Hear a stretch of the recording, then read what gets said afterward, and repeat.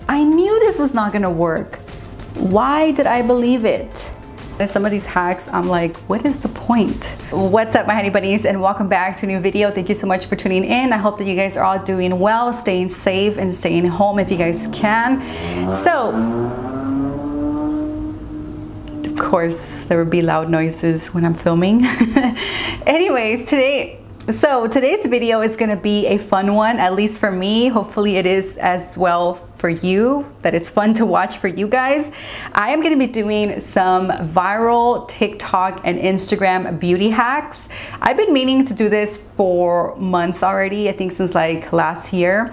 But this was just like Instagram hacks that I've been saving on my phone.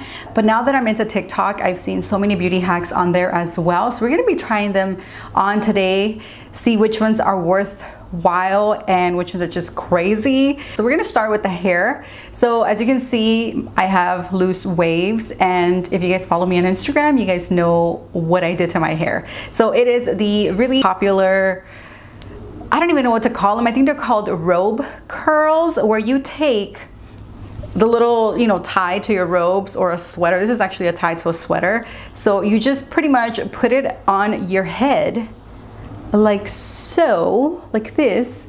And then you just start grabbing pieces of hair and just kind of like wrapping them in the thing. I actually have a video that I did last night at 2 in the morning because I really wanted to try it out for the video.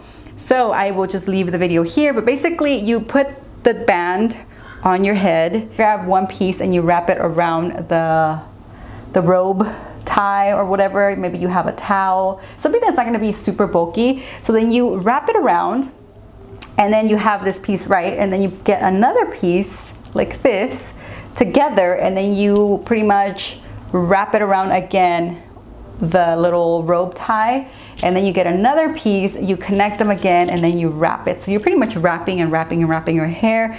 So I tried it. Let me tell you, I did not like it. It took me forever to finally get for it to stay, because for some reason it just, I mean, when you're doing that, you're pretty much getting like the ends, right? So at the end, all this right here, when you're done, all of this right here is just kind of loose. So it was really hard to keep it in place. And then to tie it, it was even harder because my little rope or my robe tie is really, really long. So it's kind of like a hassle. I did this side like 4 times and then like this like 7. So does this robe curls work? Yes, it does work. As you can see, it gives you really nice, like voluminous, loose waves. This is pretty much what I get when I use a wand, a curling wand. Will I do this again? Maybe, but when I want like curls, like heatless curls, I just go for a braid. I feel like that's way easier. It took me like almost 30, maybe like 35 minutes to do the robe curls. And I feel like maybe I can get better with practice, but I don't really want to try it. I mean, it's worth it because it looks really nice. Some, as you can see, didn't really curl because, like I said, it was pretty loose and it's really hard to get it to stay like tight. I did like it. I would recommend for you guys to try it, but it does take kind of like, maybe it was just me, but I think it does take a little bit of, effort to actually do it. So moving on to the brows. So for this one, I don't know, like it's kind of messy. I don't really have that much brow powder. It says that you can take a brow powder or just a eyeshadow, like a brown eyeshadow that you want to use on your brows. So I'm not going to use my brow product. I'm just going to go ahead and use an eyeshadow and use Brownie Points from Red Apple Lipstick. This is one that I've used on my brows before, and what they're doing is packing this eyeshadow color or powder onto your brows like so. And I've seen them kind of go in like this way and then that way. So we're just pretty much putting all that pigment in every little crevice, every little hair. So as you can see, it's very messy, but after that we're gonna clean it. Okay, so next up, what they're doing is taking a makeup wipe. So I don't have makeup wipes, I don't use them. I think they're very wasteful, but I do use just recycled t-shirts. Just cut them into little pieces and just use them to like clean around the house, to use them to remove my makeup and stuff like that. So I'm just gonna spray a little bit of toner because obviously it's dry. When you can just apply it with an angled brow brush and not waste so much product.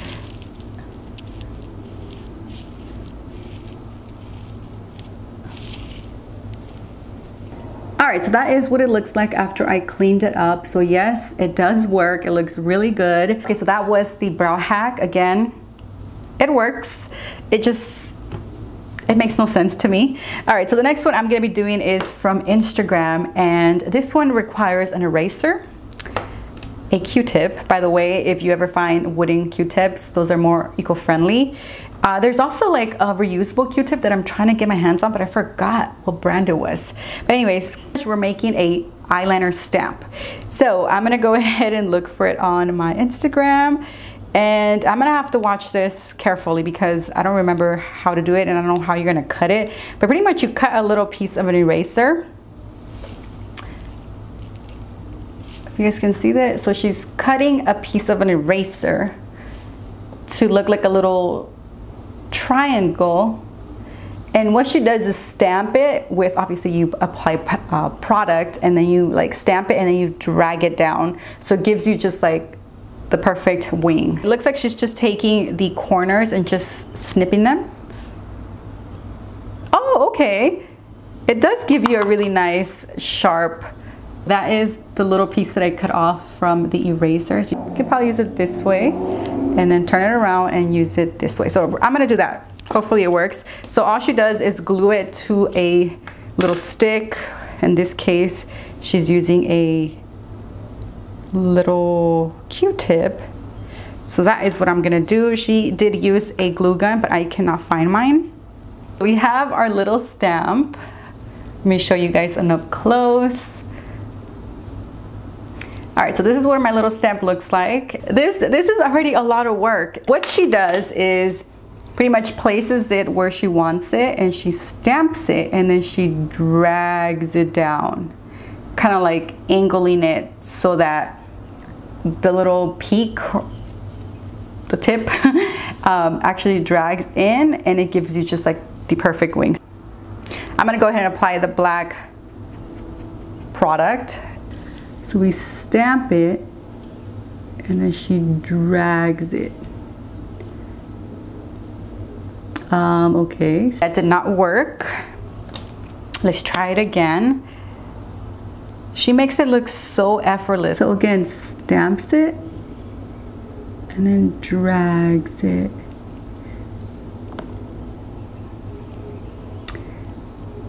Okay, no. It's just not working. I'm gonna try it on the other side. I feel like this needs a lot of practice. Like you really need to try this over and over. You stamp it and you drag it. Oh, okay, this one came out much, much better. If it didn't go all the way, you can just take your eyeliner and just fill it in the spots that there's no product.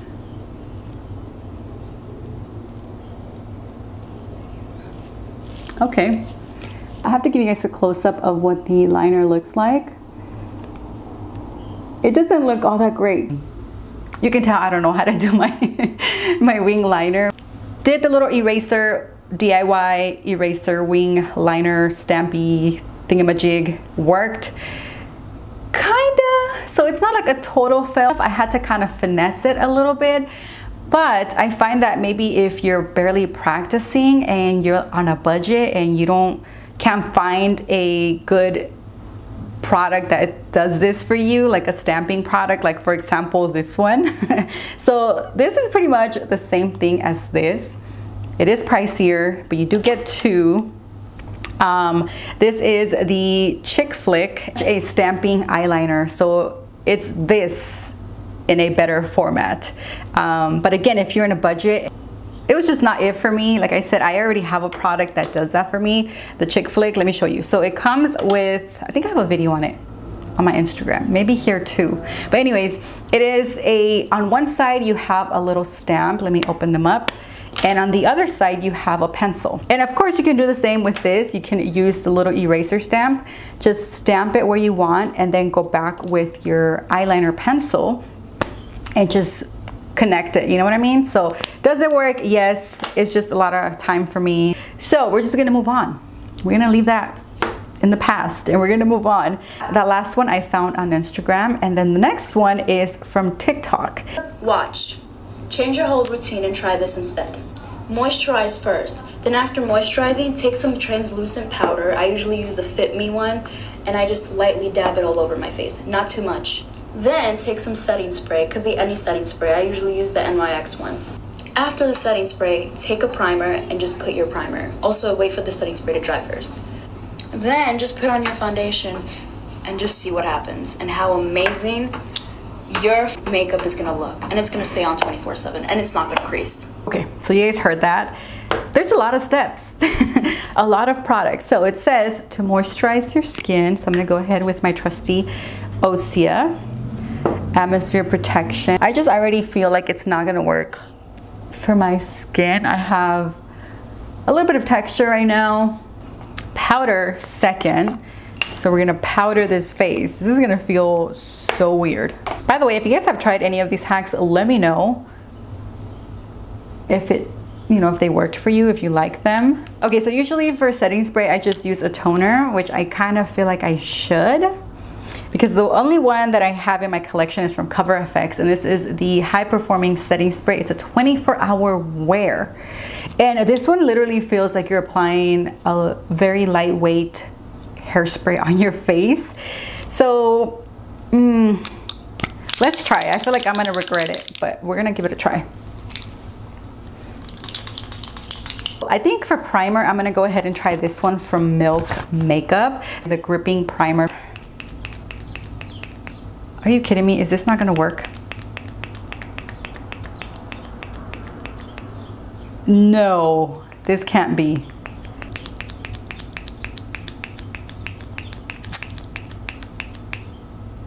It's broken.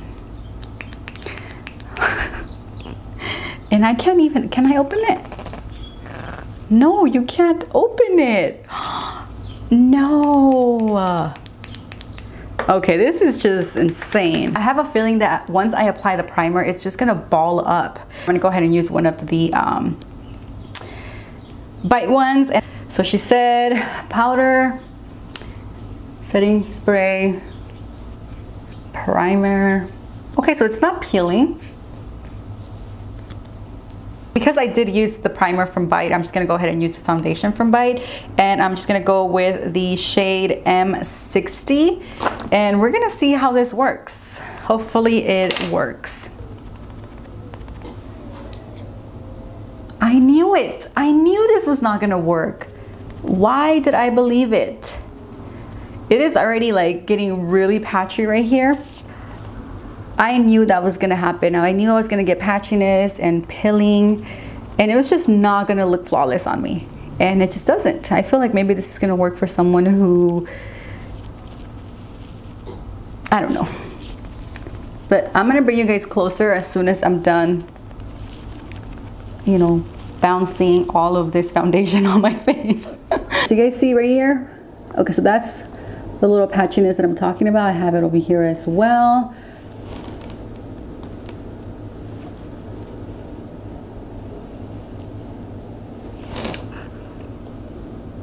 And then I have some over here. Let's see the forehead. A lot of like fine lines, as you can see. Usually my fine lines are not this noticeable. So I find that this is like making them look even more apparent. So this is for sure a fail for me. I find that it's just way too many products. This is way too many products that I just, on a regular basis, I just don't use. For example, I don't go for like setting powders and setting sprays on a regular, so I'm just not used to that. I do use foundation and moisturizer and sometimes primer, but for the most part it's just a good moisturizer and a good foundation, and then I call it a day. And it's also creasing on my chin already, so definitely not creaseless, not flawless. So it didn't work out for me. So that was the foundation. Again, a fail. So we're gonna go ahead and add, actually I do have another hack. It's a highlighting hack, and not really a hack. I mean, I've done this before with foundation. So basically what you need is an oil, face oil. So I'm just gonna apply a little bit of oil right here. And we are gonna need your favorite highlighter. So we're turning a powder highlighter into a cream or oil highlighter, like the ones from like Maya Chia, or like, what is the other one that has like really nice, like oily, they're like highlighting oils. If you don't have a highlighter, what you do is you take an eyeshadow that can work as a highlighter for your skin tone. And this one looks like it's gonna work because it's more of a golden, you know, shimmery eyeshadow. This is from Prisma palette, and it is the shimmer beige, and it's a really beautiful color. Let me swatch it so you guys can see it. There you go, very nice and shimmery and glowy, and my oil is already all the way down here. So you're gonna pick up a little bit of the product, maybe like with your nail, and we're just gonna dump it on top of the oil. All right, so I have a whole bunch of like highlight right here, and I'm just gonna go ahead and apply it.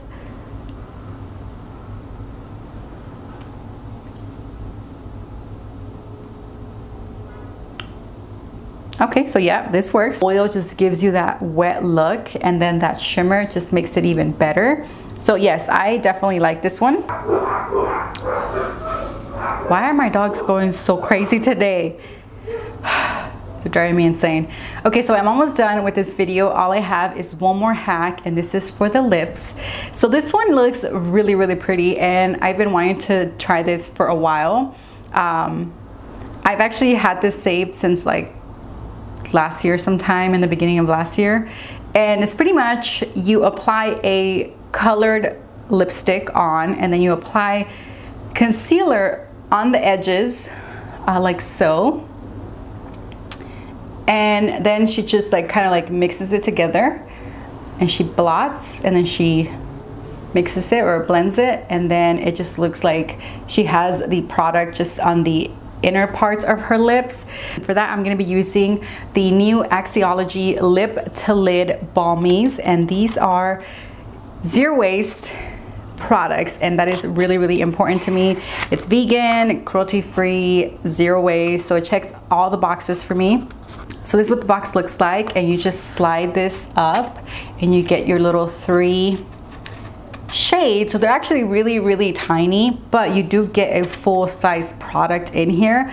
You just don't get the bulky plastic containers and tubes and stuff like that. So it is a naked, zero waste type of makeup product, and I think that's really important. So the box is also really nice, and just I love the color. It's also made with trash collected from Bali, and I think that's really, really cool. So it is 100% recyclable. I have 9 different shades that you can buy individually, or you can get sets like these, and I think they have 3 different sets. This one I think is the what is this one called? I think it's Of the Earth set. So it has more like nudie, like earthy tones. There's one that's like a Malibu one that has more like peachy tones. So this one is a really nice set because I really do love every single shade. I did do some swatches on my Instagram. If you guys don't follow me, it is at the Cruelty Free Vanity. But yeah, so we're gonna use this. I'm gonna be using the darker shade. This one is called Cherry. Then it also comes with Nude Plum, which is also really pretty color. And this one can be used on the eyes. Well, all of them can be used on the eyes, the cheeks, the lips. This one is a shimmery golden, kind of like a champagne color, and it's called Caramel, and it is more of a golden shade of highlight. So you can use it as highlight in the inner corners, as an eyeshadow, on the Cupid's bow, anywhere that you want to highlight. I think that's gonna be perfect. You can also highlight in the middle of your lips. So these are actually really nice, and I love that they're not slippy and like super oily. They do have a nice grip, and they do last a pretty long time on the lips. This one reminds me of a color that I used to have from them. I don't remember what it was called.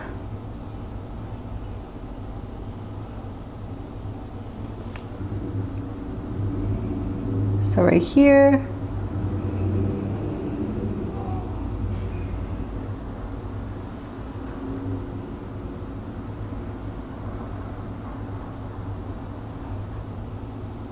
Do that, because that's what it looked like she did. There you go. Last step is that she blends it out with a sponge. So that is what I'm gonna do, is she presses her lips together and then she just like blends it off.